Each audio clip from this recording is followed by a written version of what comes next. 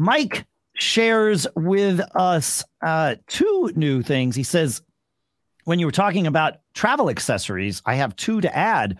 The company Hyper makes an amazing gallium nitride charger. In fact, they make two of them, a small and a large, the large still being amazingly small, about the dimensions of a credit card, and just a little thicker than that.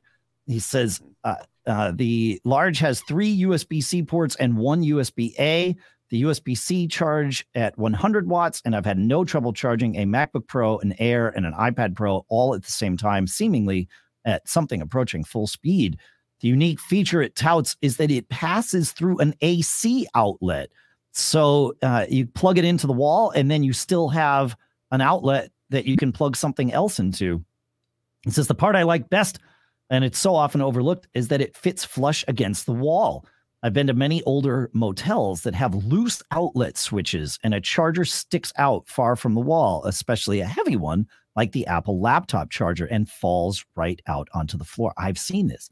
He says these hyperchargers, by being light and sitting flat to the wall, I've never had a problem with this for falling out. Very cool. Yeah, I'm not sure. The 100-watt one is $99 at Hyper's site. The 65-watt one is $70. That has 2 USB-C and 1 USB-A, and also the pass-through. They both do this pass-through thing. They're both listed as out of stock at Hyper's site, at least at the moment we're recording this. But yeah, keep an eye out for that, or maybe grab one at a reseller like Amazon or something like that. Very cool. Huh. Thank you for sharing that, Mike. I like. Yeah.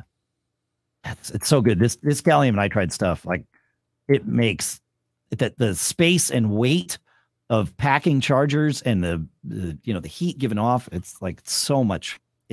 This is one of those. I mean, it's not a revolutionary improvement. It's an incremental improvement, but it certainly is a welcome one in my book. Absolutely.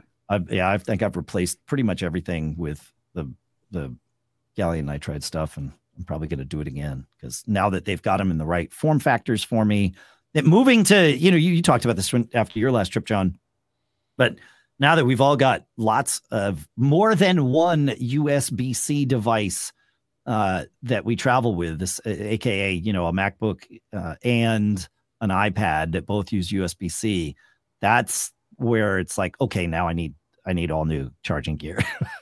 So it's fine. It's fine.